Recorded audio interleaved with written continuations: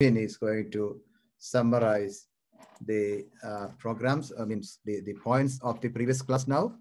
Albin will be doing that. Yeah.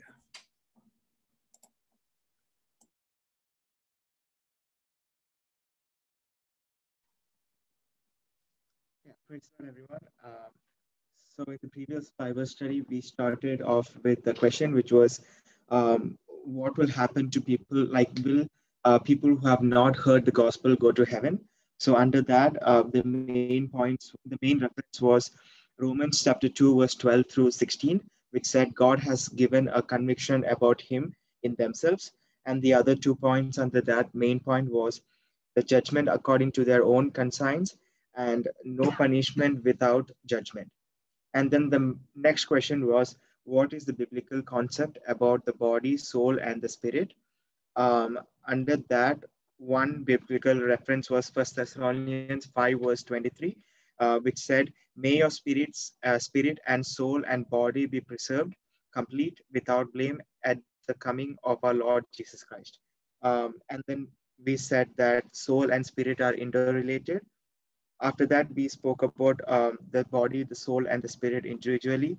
The first one was the body. The references were Genesis chapter 2, verse 7, and Ecclesiastes chapter 12, verse 7, which said that our body is basically our external part, outer organ, possessing consciousness, both the flesh and bones. After that, it was the soul, which is our very self, which is also our personality, emotions, medium between our spirit and our body. The references were Matthew 16, verse 26, and then Luke 9, verse 23.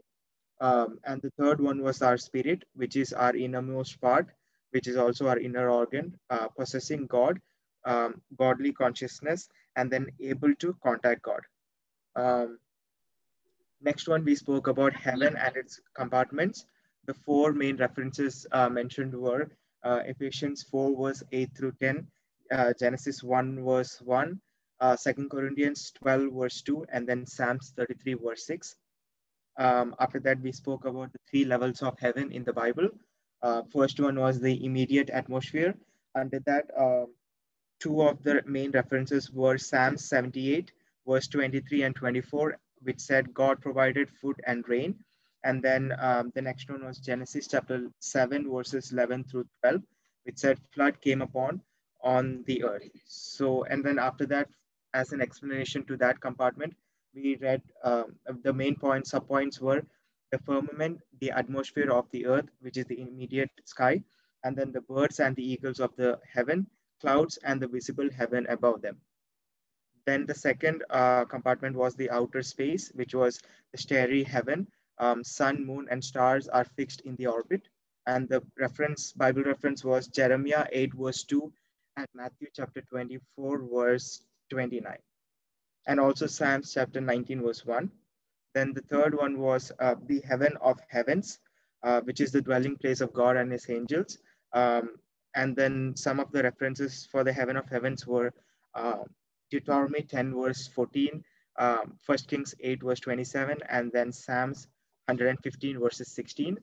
Um, and the one more reference was where Paul was taken up to the third heaven, which was in 2 Corinthians 12, verse 4, 12, verse 2. So those were the things that we covered in the previous class. Okay, great. So that was the previous portion that we have been discussing in the previous class. So I was trying to clarify your questions and doubts related to the eschatology in the previous weeks, and I got one more question. So I will try to answer that question also now, and then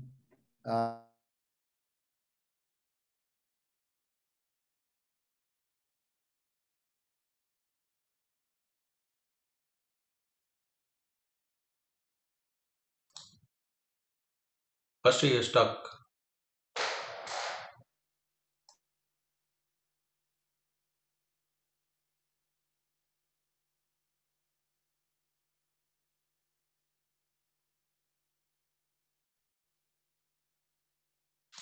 A bit.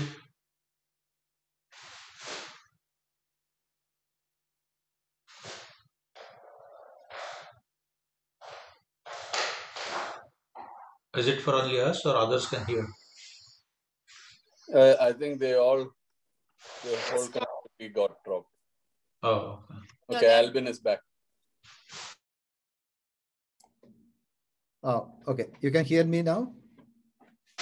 yes. Okay. So I think there was a disconnection with the internet. So, okay. Now it's okay, no? Yeah. Okay. We will, so as I told you that we already completed the chapter up to chapter 4 of the book of Revelation. Now we will be studying from the book of Revelation chapter 5. But before that, I have to clarify or answer for one of your question. The question is there any possibility for a person's name to be erased or removed from the book of life? Is there any possibility for, or is there any chance that for a person's name to be erased or removed from the book of life? So that is the question which I got, and I will try to answer for that question with some of the Bible references. And we are going to read Revelation chapter 20, verse 15. Revelation chapter 20, verse 15. Yeah, who will be reading? Elsa is ready? Yeah. Yeah, okay. And if anyone's name was not found written in the book of life, he was thrown into the lake of fire. Okay, so here we read that there is a book called the Book of Life. Okay, so the question is related to that. The Book of Life is in heaven. So in this particular verse, we read that there is a book called the Book of Life. So when a person becomes a child of God, his name will be written in the book of life in heaven. But if he is continuing sin or if he is backsliding from the presence of God, then there are chances that his name could be erased or removed from the book of life. We can prove that through some other references. The first reference is Exodus chapter 32, verse 33. Exodus chapter 32, verse 33. Yeah. But the Lord said to Moses, "Whoever has sinned against me, I will blot out of my book." Okay, what is that? Whoever has sinned against me, I will blot out him out of my book. So there is a book in heaven. The book name is still the Book of Life.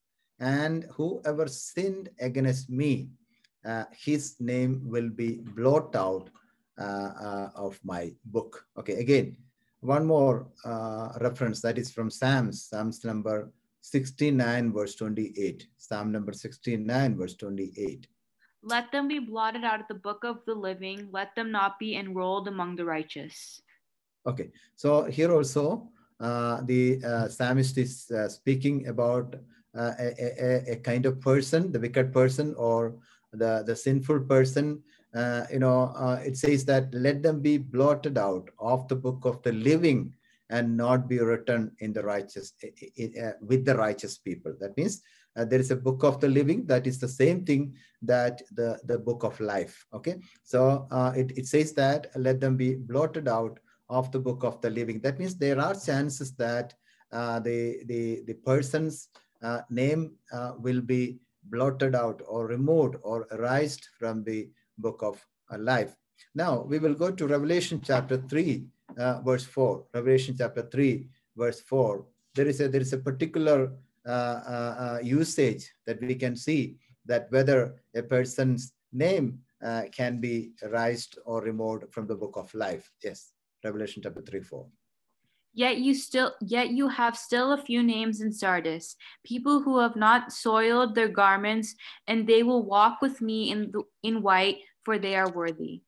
Okay, so this is the message for the church at Sardis. So they are believers, and that is a Christian church. Okay, this is a Christian church. The church at Sardis is a Christian church, and that is a believer. I mean, so Apostle John is writing to a church, the Christian church, the believers' church. So what happens there? Now he says that he who overcomes shall be clothed in white garments, and I will not blot out his name from the book of life. I will not blot out his name from the book of life. That means the overcomer's name will not be blotted out from the book of life. That means the name of a person who could not hold that faith till the end will be erased from the book of life. So this is the clarity that we are getting from the word of God, especially when God is giving the messages to the church at Sardis.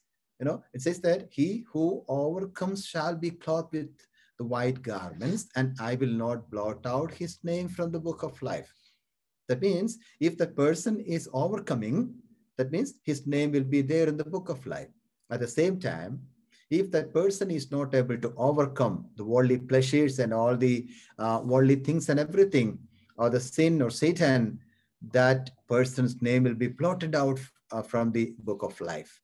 So that means the person who could not hold the faith till the end. So this is important to understand, that we have to hold fast or hold firm the faith in Jesus Christ till the end. Till the end. That means otherwise that name will be erased from the book of life. Some people believe when a person become a child of God, his salvation is secured, right? His salvation is secured. That means when a person is accepting Jesus as his or her personal savior, then that person or the salvation of that person is secured. So there is nothing to be worried about the salvation, because that is already secured. Even if he continues in sin or sinning, and even after the salvation also, surely he will go to heaven. This is a particular belief that some of the Christian people are believing and teaching.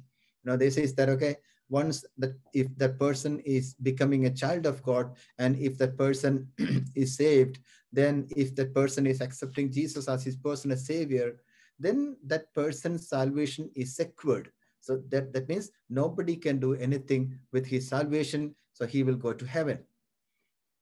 This is called the security of salvation. This is called the security of salvation. That means the salvation is secured in heaven forever and ever. At any cost, you will not lose your salvation. That is their teaching. But let us see what Bible says about this subject. In biblical view, there are three particular theological terms used for the salvation. Okay, there are particular three terms are used theologically for the salvation, and we believe there are three experiences of salvation. So it is a little difficult to understand this portion, because many of the people, some of the people, they don't believe that. Okay, there are. It is hard to believe for them that there are three different experiences of salvation. I can tell you there's a past salvation and present salvation and the future salvation. Past salvation, present salvation, and future salvation. So as I'm speaking about these things, if you're getting any doubt or questions, you can just text to me. I will try to clarify those questions in the coming class. Okay, so let me explain this now. The three terms theologically you can call for the salvation is justification, sanctification, and glorification. Justification, sanctification, and glorification. Or in other ways, you can say the past, present, and the future salvation. Past, present, and future salvation. Okay, so how can we explain those things? Let me try to explain those things. The first one is we are saved. The first one is we are saved. And the second one is we are being saved from the influence of sin. We are being saved from the influence of sin. And third one is we will be saved.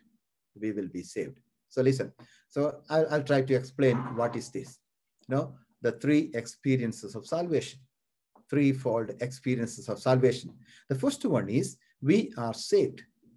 How can a person say that I am saved? That means when a person is accepting Jesus as his personal savior, then that person can say that I am saved. I am saved. That's true. That's true. And saved from what?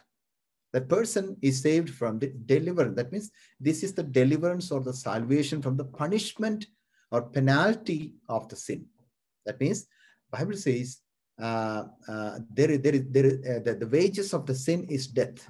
Okay, so God has assigned the death or the eternal hell for a person if that person is not saved. So when we think about a person, when he is accepting Jesus as a personal Savior and Lord, then that person can say that, yes, I am saved. That means he got the deliverance and the salvation from the punishment or the penalty of the sin. Okay, and that is known as the justification. That is known as the justification. So this justification is nothing to do with that person, because that person is not doing anything to be saved. Okay, he is not doing anything to be saved. Just he is doing believing in Jesus Christ and accepting, that's all. But the justification is done by God. God is doing that justification, or God is saving that person. Okay, but only one thing that person is doing, he is just believing in Jesus Christ. Okay, so that is known as the justification, and that is the past experience of salvation also. That is the past experience of salvation. We will read Romans chapter 8, verse 1. It is very familiar verse for every one of us. Romans chapter 8, verse 1. Yeah. There is therefore no condemnation for those who are in Christ Jesus. Therefore, there is no condemnation for those who are in Jesus Christ. Okay, so this is what already done. We are saved means when Jesus died on the cross of Calvary, that work is done. But now our duty is to just believe in Jesus and accept him as our personal Savior and Lord. Okay, so that is the past experience. That because why we call it as the past experience of salvation? That is already done by Jesus Christ on the cross of Calvary. Now our duty is to believe. That's all. And the second one is we are being saved from the influence of sin. We are being saved from the influence of sin. That means the present experience of salvation. How can we say that? The present experience. That means now it is happening. This salvation, this process of salvation is happening now also, because this is known as a sanctification. Sanctification, you know, when I was taking the classes for the adult in our church, you know, when we were gathering together, maybe 1 year ago, you know, I was talking about the sanctification. What are the different aspects of the sanctification, all those things.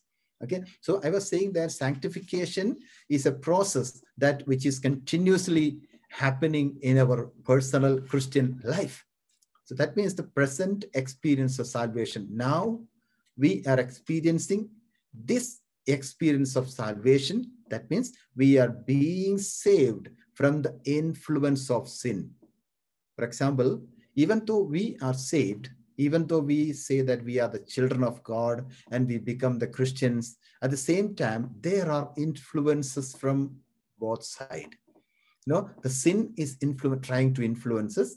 Satan is trying to influence us. The world is trying to influence us. But we have to get rid of all those things, and we have to overcome the influences of sin by the power of the Holy Spirit. By the power of the Holy Spirit, you know, we have to pray and we have to read Bible and we have to trust in the Lord. I mean, live according to the guidance of the Holy Spirit. Then a person will be able to overcome the influences of the sin, Satan, and the world and worldly pleasures. I mean, so that's what we read in Galatians chapter 5. Galatians chapter 5, verses 16 through 22. We know all those verses. Just to read one verse at least. Chapter 5, verse 16 only 16. Yeah. But I say, walk by the Spirit, and you will not gratify the desires of flesh. Walk by the Spirit. You will not obey the worldly pleasures or the flesh. Okay, so that is the meaning of that word. That means this is happening presently, the present experience of salvation. We have to overcome the influence of sin. There are influences from all the sides for a Christian, for a believer, but we have to overcome all these things by the power of the Holy Spirit, and we are subjected to the Spirit. I mean, the Holy Spirit will help you to overcome all the sinful nature and overcome the sinful characters. So this is the second one. We are being saved from the influence of sin. And the third one is we will be saved. We will be saved. So how can we explain that? This is called the glorification of a person. That is going to happen in the future. This is the complete deliverance and transformation of our body. Okay, the glorification not that happened in our life. That will be happening during the time of the second coming of Jesus Christ. So when Jesus Christ comes in the cloud, we people, our body will be transformed and we will get the complete deliverance on that day. We will get the complete deliverance on that day. So that is called the rapture of the church or the transformation of our body. So that will be happening in the second coming of Jesus Christ. Just read at least one verse, and all those verses you know very well, but we'll read Hebrews chapter 9, verse 28. Hebrews chapter 9, verse 28. So Christ, having been offered once to bear the sins of many, will appear a second time, not to deal with sin, but to save those who are eagerly waiting for him. Okay, so those who are eagerly waiting for Jesus Christ, so Jesus Christ is coming in the second time. That is to take the church, take the people of God, take the saints of God. I mean, with him, I mean, those who are ready and those who are prepared to go with him, and those who are keeping their life in a holy way. Okay, so that is what we read. And there are some more verses. We are not going to read those verses because those verses also are well familiar with all of us. 1 Thessalonians chapter 4 and everything we know very well. So I'm leaving that point there. So these are the three different experiences of salvation that we are supposed to know about. And the first one is we are already saved. That is known as the justification. And the second one is we are being saved from the influence of the sin. That is called the sanctification. This is the continuous process till the second coming of Jesus Christ. And the third one is we will be saved. Completely will be saved. That means the glorification will happen. So the glorification of our body will be happening there, and we will get another body, the spiritual body, on that day. So that will be the complete deliverance and the transformation of our body that is going to happen on the second coming of Jesus Christ. Now, related to that, there is one verse in Hebrews chapter 6. Hebrews chapter 6. Verses 4 to 6. Actually, we studied something about that verse when we were studying from the book of Hebrews. Okay, so anyway, we will read that verse and we will think about those things for a few minutes. Chapter 6, verses 4 through 6. For it is impossible in the case of those who have once been enlightened, who have tasted the heavenly gift and have shared in the Holy Spirit, and have tasted the goodness of the word of God and the powers of the age to come, and then have fallen away, to restore them again to repentance, since they're crucifying once again the Son of God to their own harm and holding him up to contempt. Okay, so what is the question? The question was, I mean, is there any chance? Is there any possibility that a person's name be erased or removed from the book of life? Okay, so but here in this verse, I'm trying to give you the answer for that question. Hebrews chapter 6 verses 4 following, it says that a group of people. This is speaking about a group of people. In Malayalam it is very clear. ഒരിക്കൽ പ്രകാശനം ലഭിച്ചിട്ട് സ്വർഗീയ ദാനം ആസ്വദിക്കുകയും പരിശുദ്ധാത്മാവിനെ പ്രാപിക്കുകയും ദൈവത്തിന്റെ നല്ല വചനം വരുവാനുള്ള ലോകത്തിന്റെ ശക്തിയും ആസ്വദിക്കുകയും ചെയ്തവർ പിന്മാറിപ്പോയാൽ, okay, it says that, I mean, there is a group of people, they have been enlightened and have tasted of the heavenly gift and have been made partakers of the Holy Spirit and have tasted the good word of God and the powers of the age to come, and then have fallen away. That is very important. And then they tasted everything, and they know Jesus, and they know that there is a heaven and there is hell. And they know that if we reject Jesus Christ, we'll be going to the hell. They know everything.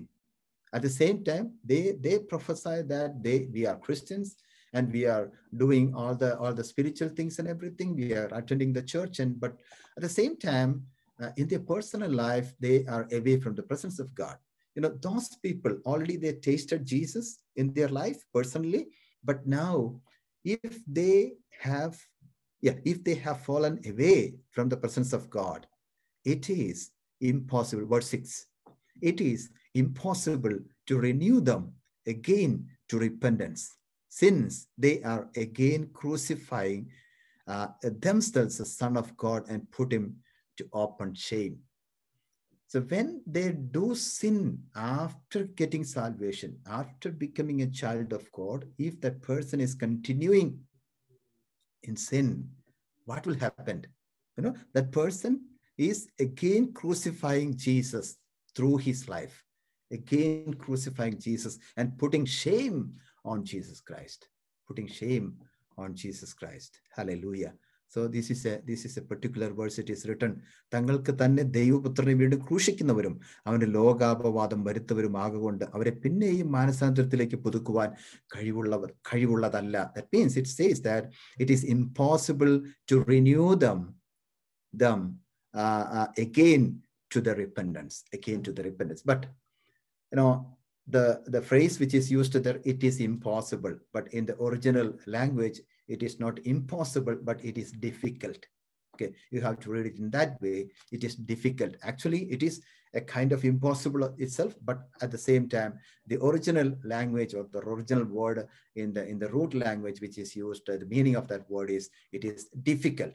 That means it is very difficult to get back that person if he is getting away from the presence of God, and if that person is backsliding. That means there are opportunities for that person to come back, but if he is still continuing in sin and disobeying God and God's word, he will not be taken up in the second coming of Jesus Christ. Amen. So this is the answer, actually, the answer for this question today. And there are possibilities for a person's name to be erased or removed from the book of life, even if he is called as a saved person. If he is continuing in sin, if he is rejecting Jesus and disobeying the commandment of God, then there are many chances that that person's name will be erased or removed from the book of life. That means we cannot say that your salvation is secured, so you can do anything. There is a group of people today.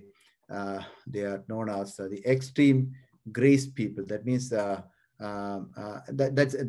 a new generation group. So they say that, okay, if you are saved, if you got the salvation, no problem, you can do anything, because Jesus Christ on the cross, he died on the cross for the previous sins and the present sins and the future sins also. So everything is done. You will be in heaven after your death or during the time of Jesus coming. You will be in heaven. So this is a particular teaching of a new generation group called Grace Community or something. Okay, so actually that is entirely a different teaching from the Bible. Bible clearly says that, if, okay, your salvation is secured in heaven, but at the same time, if you are not following the word of God continuously, if you are not following the commandment of Jesus Christ and the word of God, properly, and if you are doing the sin continuously, then there is a chance that your name will be erased from the book of life. So be careful that none of our name should be removed from the book of life. Amen. So we will pray for all the people that let our name should not be removed from the book of life. Amen. Hallelujah. So, a few weeks ago, we completed the study of chapter 4 of the book of Revelation. And now we will be studying from chapter 5. So that was the last question I already explained and clarified. So if you have any question about those things, you can just write to me or text to me. Okay, now we will be studying from chapter 5 now. But just before that, let me tell you something about the similarities between chapter 4 and 5 for your more understanding the topics of the chapter 5. You know, there are many topics in chapter 5. So we have to understand what are the similarities between chapter 4 and 5. You know, there are something without knowing that we cannot study chapter 5. So that's the reason I'm giving these points there. Just write it down. I'm not going to explain all those things, but you can just write it down. Okay. As soon as you write, I just try to explain also along with that. Now, what is that? The chapter in chapter 4? In chapter 4, the first one is all the creatures worship God as a creator. We already studied about that. All the creatures worship God as the creator. But in the chapter 5, we see all the creatures worship God as the redeemer. In chapter 4, God is explained as the creator and the people are worshiping the creator God. At the same time, in chapter 5, all the creatures are worshiping God as the redeemer, as the redeemer. And the second thing is, John saw the throne of God in heaven. John saw the throne of God in heaven in chapter 4. But at the same time, in chapter 5, John is watching the scroll, which is in the right hand of God. John is watching the scroll, which is in the right hand of God. And the third similarity is, in chapter 4, John is explaining about the throne of God. John is explaining about the throne of God.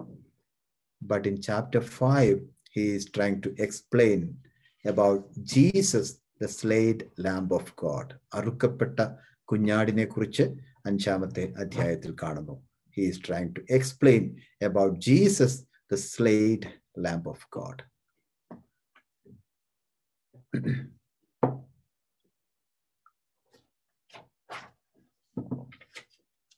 And the fourth similarity is almost the fourth one is the last similarity, that is God is sitting on the throne. Okay, the Almighty God is sitting on the throne, and the 4 living creatures are there, and 24 elders are there. They are worshiping God. 4 living creatures and 24 elders worship God. That is in chapter 4. But in chapter 5, God is sitting on the throne with a sealed book, and in front of the throne, a lamb which is slain. In front of the throne, a lamb which is slain.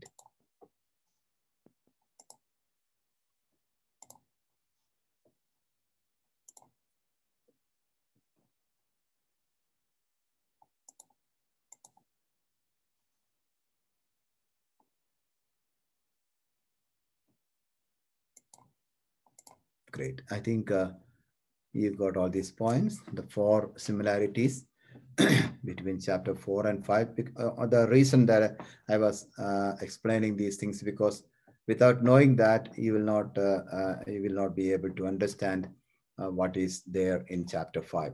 Now we will go to the chapter 5. I think you already wrote all those points. Now we will go to chapter 5. Okay. So as we study from chapter 5, as I told you in the beginning, we won't be able to focus each verse. Okay, so we were doing that kind of method in maybe from chapter 1 to 4, but from chapter 5, we won't be able to focus each verses, but we will try to pick some of the necessary topics from each chapter, and we will move on. Okay, so that is going to happen maybe from today's class. Okay, so the first heading is from chapter 5 is the scroll or the book in the right hand of God.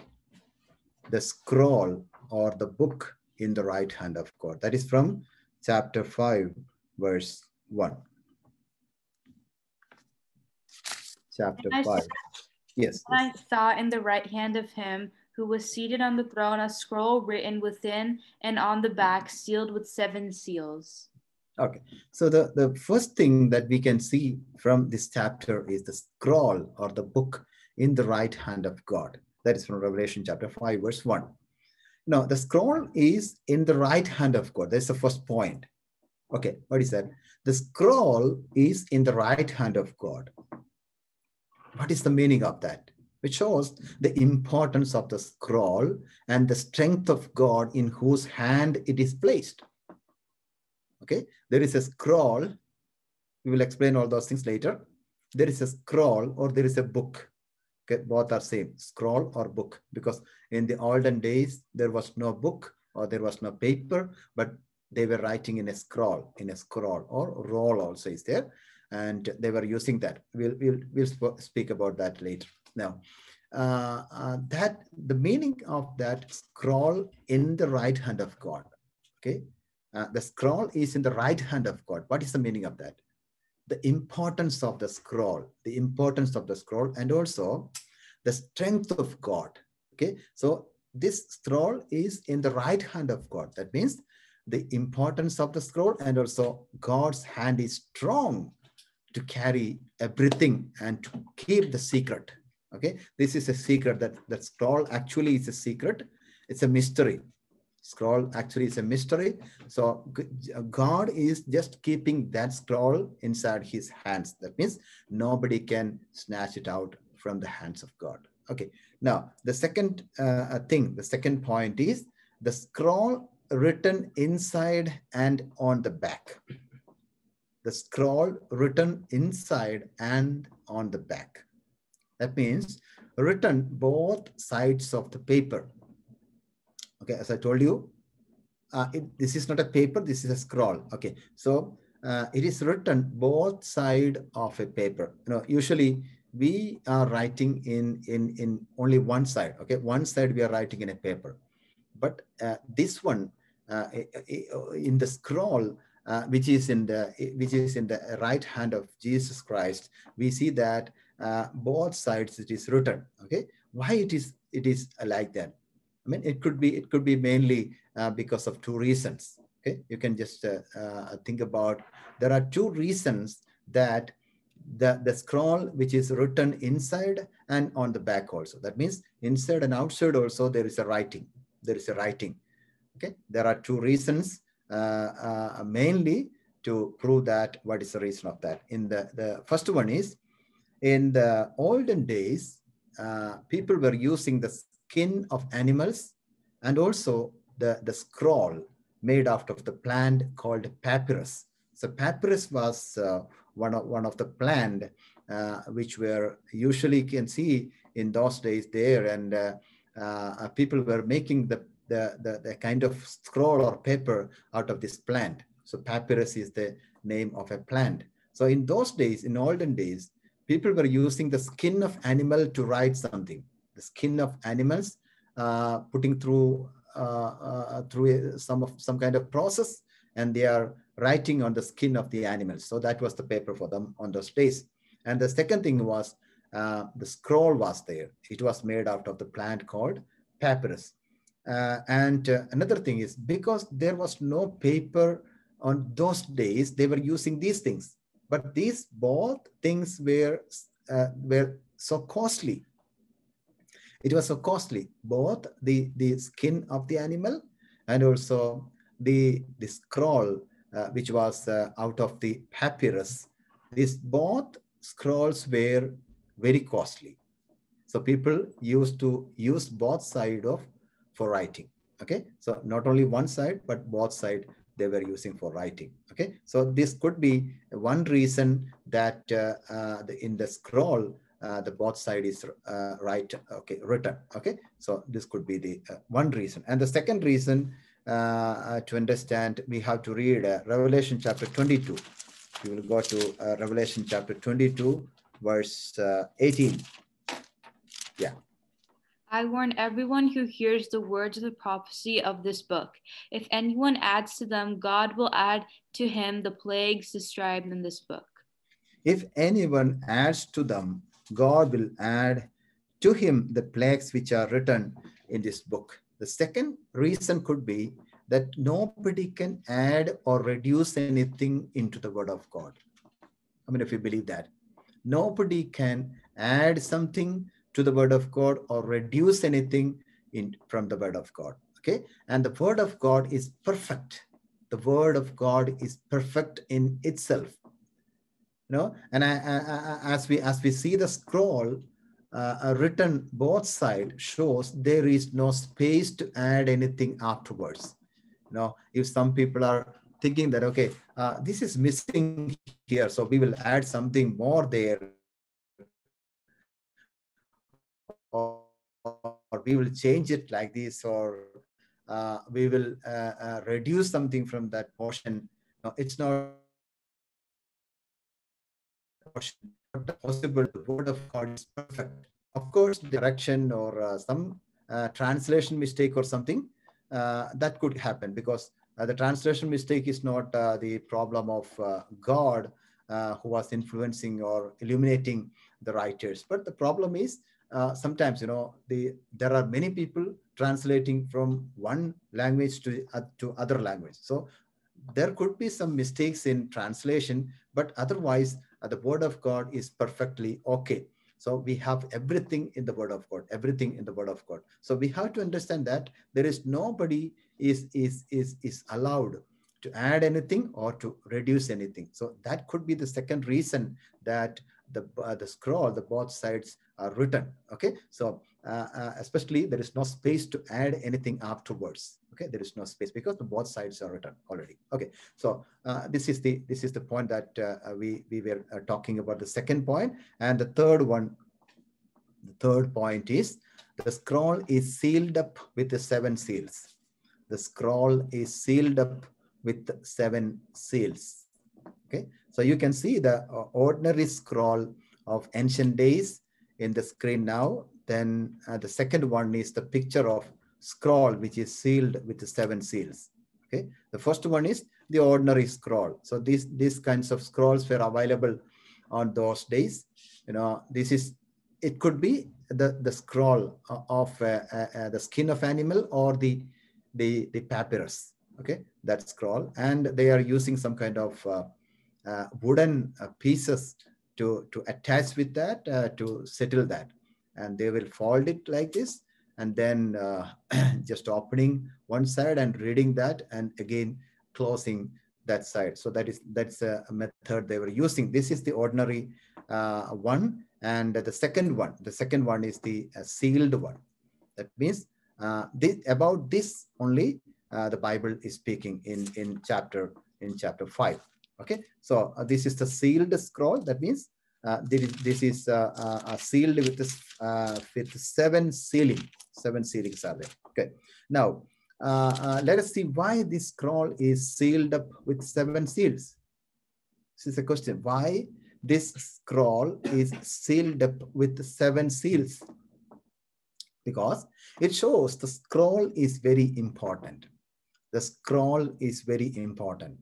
And in the Bible, especially in Revelation, the number 7 indicates the perfection. Okay, you can see many places number 7, 7, 7, 7, 7. Okay, 7 scrolls and 7 seals, and there are many other things. Maybe the 7 seal or trumpets or something. Okay, there are many things about 7. So usually we say that biblically that number 7 indicates the perfection, and also no one is able to open the scroll, but only the qualified person could do it. This is very important. So we can see a scroll there which is sealed with the 7 seals, with the 7 seals. Okay, and Apostle John, he was just crying. He was just crying and saying, is there any person to open the seal, because He is just praying and crying that I want to see what is there written inside the scroll. I just wanted to see what is there inside the scroll. So that's the reason in that chapter we see that Apostle John was crying in vision to open that scroll. Okay, but nobody was there. Let me tell you something about the cultural background of Jewish people in those days. For that, we have to read some of the verses also. Okay, so when we study about the scroll, which is written in the both side, and also the scroll which is sealed with the 7 seals, we have to think of, study about something about the cultural background of the Jewish people. So after knowing the cultural background of Jewish people, we will be able to understand what is the meaning of the word of God, which is written in chapter 5, or what is the meaning that it is mentioning that the scroll is there and it is sealed with the 7 seals. Okay, we will go to Jeremiah chapter 32, verse 10. Jeremiah chapter 32, verse 10. Yeah. I signed the deed, sealed it, got witnesses, and weighed the money on scales. Okay, so you might have read this portion, maybe chapter 32, which speaks about Jeremiah. Actually, up to verse 27, we have to read actually, but we read only verse 10. Okay, up to verse 27, when you read, we read about Jeremiah is buying a field. He's buying a field. Okay, but in verse 10, there is a particular usage which is known as the property title deed. Property title deed, which is mentioned in verse 10. Verse 10, we already read it, right? I signed and sealed the deed and called in witnesses and weighed out the silver on the scales. That means Jeremiah said, I signed and sealed the deed. This is very, in Malayalam, you can call it as Adharam or something. Adharam, ഒരു സ്ഥലത്തിന്റെ ആധാരം അതിനെക്കുറിച്ചാണ് പറയുന്നത്, property title deed. Okay, so we can see that in book of Jeremiah. Okay, again we are going to that point. In those days, there was a property title deed which is written and sealed with a single seal. Okay, it was as per the Jewish culture. Okay, they used to make a deed. Okay, that is called the property title deed, which is written and sealed with a single seal. Only one seal will be there. That is the Jewish culture. Okay, but here we see this scroll is written inside and on the back, and also sealed with the 7 seals. Okay, so let me try to explain why it is like that. Usually when we buy a land, we used to make a sale agreement. So we all do that when we are doing some transaction, when we are doing maybe when we are buying something, or when we are buying a field or land. Okay, so we won't make a deed, but we are making a sale agreement. Okay, sale agreement will be there, but we don't make a deed. But in the olden days, the person who wished to buy a land, he himself will make a deed. The person who is supposed to buy the land, that person himself will make a deed.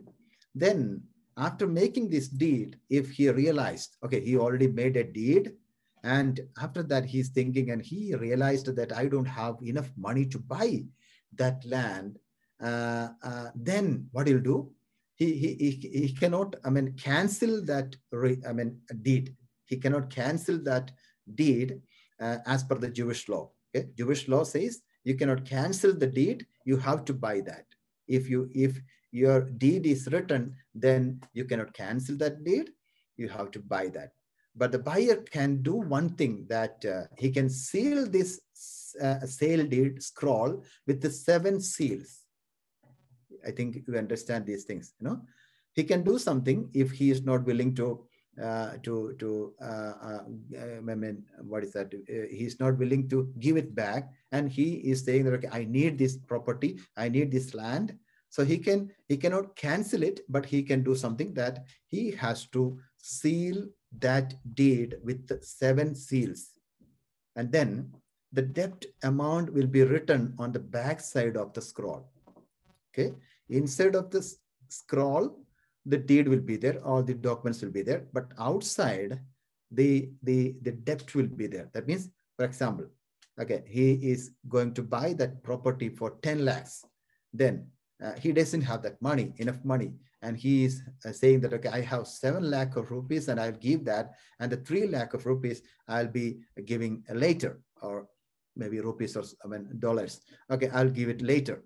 And when he says that, he has to think about, okay, that is a debt amount, okay, debt amount, and that also will be written on the back side of the scroll, and he gets 7 years of time to pay the full amount.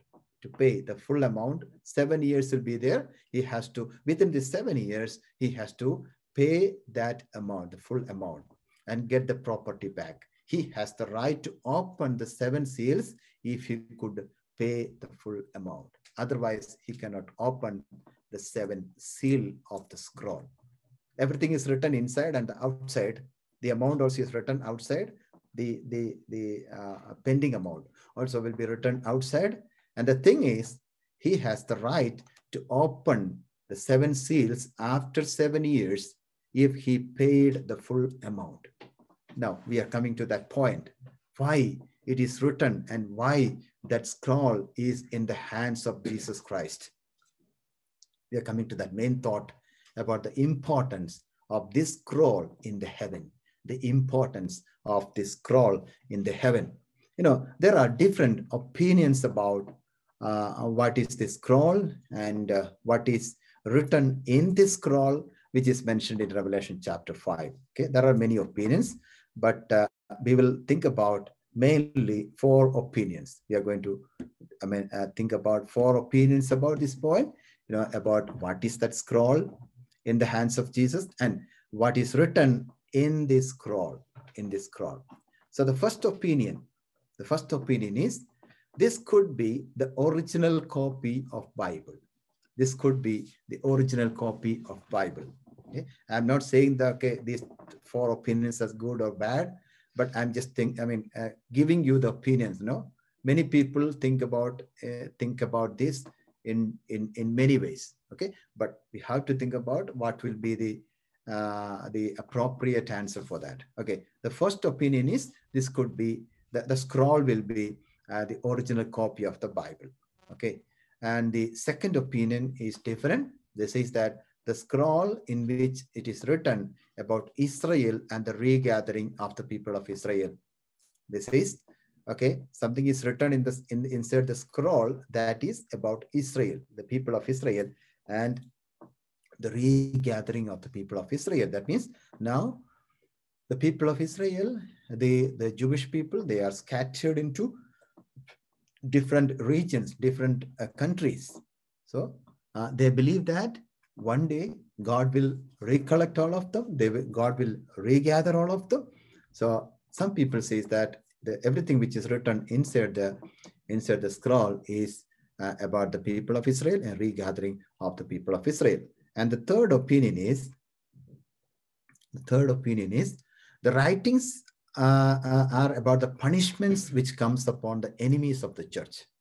You know, for sure there will be a judgment and punishment. So some people say that inside the writing, the writing inside the scroll could be the punishment which comes upon the enemies of the church or enemies of the Christian. Now, the fourth opinion is very important to understand. The fourth opinion says that the title deed of the earth, is written inside the scroll, which is a mystery. The title deed of the earth. So when you read this portion of chapter 5, you understand that Apostle John is crying and he's searching for a person to open the scroll. but he could not see anybody. He could not see anybody qualified or worthy to open the seal, open the scroll. Okay, but most of the Bible scholars agree with the fourth opinion. Okay? Most of the Bible scholars, they agree with the fourth opinion. What is the fourth opinion? The things which is written inside the scroll is the title deed of the earth. The title deed of the earth. Because there are reasons for that. There are reasons for that, and we have to read some of the verses from Genesis and Psalms and all those portions. We will read. Okay, no need to read Genesis chapter 1 verse 1. It is very clear that we know that in the beginning God created the heavens and the earth. In the beginning God created the heavens and the earth. That is Genesis chapter 1 verse 1. Okay, again, when you read Psalm number 115 verse 16, we will read that verse. Yeah, Psalm number 115 verse 16. The heavens are the Lord's heavens, but the earth he has given to the children of man. What is that? The highest heavens belongs to the Lord. That means the heavens belongs to the Lord. We already talked about what is the three steps or three compartments of the heaven. Okay, first and second and third. Okay, all those things in the previous class. Now, here it says that the highest heavens or the heavens belongs to the Lord, but the earth he has given to mankind. ഭൂമിയെ മനുഷ്യന് വേണ്ടി ദൈവം കൊടുത്തിരിക്കുന്നു. So the earth is given for the mankind. The heaven is for God and the earth is given for mankind. Okay, again, when you go to Genesis chapter 1, verses 26 through 30, Genesis chapter 1, verses 26 through 30, that also it is a familiar verse that how God was creating man and what authority is given for the humankind. What authority is given for the humankind. Okay, we read that God gave him the all authority to subdue everything on the earth. That means that authority was given for the humankind, right? Okay, the authority was given for the humankind. Okay, so but we have to think about, but man handed over it to Satan by his disobedience and sin. This is very important to understand. Man had the authority when he was created. Okay, he had the authority to subdue everything on the earth. There was many things on the earth. Many creatures were there, but man was having that authority over all the creatures of this earth. But what happened? Through the disobedience of God and through sin, man just handed over it to Satan. So now it is under Satan or in the hands of Satan.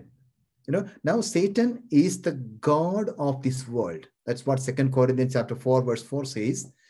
Satan is the God of this world now. Read that verse, 2 Corinthians 4:4. In their case, the God of this world has blinded the minds of the unbelievers to keep them from seeing the light of the gospel of the glory of Christ, who is the image of God. What is that? Satan is the God of this world. And also in John chapter 12 verse 31, it says that Satan is the ruler of this world. What is that? Satan is the ruler of this world. So Satan is ruling over the world now, and he's the God of this world. God means he's the owner of this world, owner of this earth. Okay, small letter G. Okay, God of this world and the ruler of this world. That is in John chapter 12 verse 31. And there are some more verses written there. You can just read as you go home. Okay, maybe. Okay, afterwards you can read it. So now we are going to read. We are not going to read that portion. Okay, that means that the title deed of the earth is in the hands of Satan. Now, the title deed of the earth is in the hands of Satan. But no man in this world is able to pay off the debt of sin in order to regain the sale deed of this earth. I think you got the point. There is a title deed of the earth that is in the hands of Satan now. But no man in this world is able to pay off the debt of the sin. Okay, it was a huge amount. But nobody was willing and nobody was ready and nobody could pay off the amount or the penalty of the sin, okay, in order to regain that sale deed of this earth from Satan. But when you read First Peter chapter 1, verses 18 and 19, First Peter chapter 1, verses 18 and 19, let us read that verse also. Yeah. Knowing that you were ransomed from the futile ways inherited from your forefathers, not with the perishable things such as silver or gold, but with the precious blood of Christ, like that of a lamb without blemish or spot. What Peter says there? Okay. By the precious blood of Jesus on the cross, he paid off the penalty and he received the authority back from Satan. This is important to understand. By the precious blood of Jesus Christ on the cross of Calvary, he paid off everything. He paid off the penalty and he got the authority over Satan, over everything in this world. Okay, so now let us see what are the qualities that Jesus to open the scroll and the seven seals. Okay, if possible, we'll be thinking about later. Maybe, you know, there should be some qualities for Jesus to open the scroll and the seven seals, right? No, there are many political leaders, and there are many religious leaders. There were many philosophers in this world, but they are not able to, not worthy to open the scroll and the seals. Okay, so when you study about the history, in the history both in the Old Testament and New Testament, and before that, you know, even out of the Bible, out of the New Testament or Old Testament, you can see there are many political leaders, there are many religious leaders, there are many philosophers. Okay, but they were willing and they were just ready to do that, to open the scroll. At the same time, they could not do that because they were not qualified enough. They were not worthy to do that. Even in Bible also, we see many leaders. Okay, just like in the Old Testament, Abraham was there, Moses was there, Joshua was there, David was there, and there were many prophets, major prophets and minor prophets. In Old Testament, in New Testament, pastors are there, apostles are there, church leaders are there, and many are there, but they are not worthy to do it. Man, if God allow them, they are ready or they are willing to do that. But the thing is, they are not worthy for that. They are not worthy for that. But there is only one God. His name is Jesus. Okay, so this is what I just wanted to conclude with this point, that Jesus alone is worthy to open the scroll of heaven, the scroll of heaven. We will study many things about, what made Jesus the worthy to open the scroll and the seals. Okay, what made Jesus to open the scroll and worthy to open the seal. Okay, so that we will study in the upcoming classes. Now, let me tell you one thing. You know, as we were listening from this verse, you know, we have to think about, we have to submit ourselves to the mighty hand of God. You know, we were thinking about, who is Jesus and what Jesus is doing for every one of us, and what we can receive from the Lord.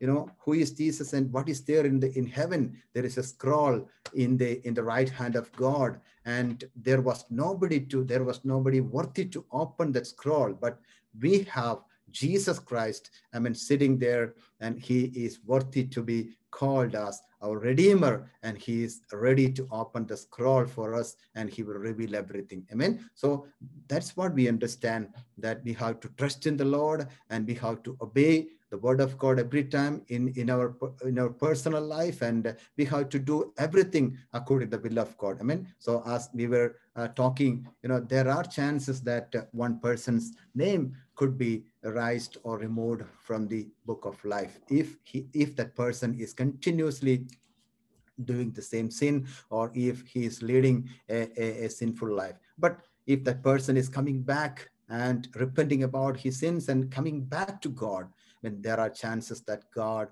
will bless him, and God will make him again. God will give all the blessings upon that person, and that person will be taken into heaven. Hallelujah. So let us wait for that, and let us pray for all the people, those who are suffering, and all the people, those who are not able to, come closer to the Lord in these days. Let us pray for them, so that they also will be coming to God in the coming days. And let us pray for them also, and let us bring all our prayer requests in the mighty hand of God this evening also. Let us all close our eyes in the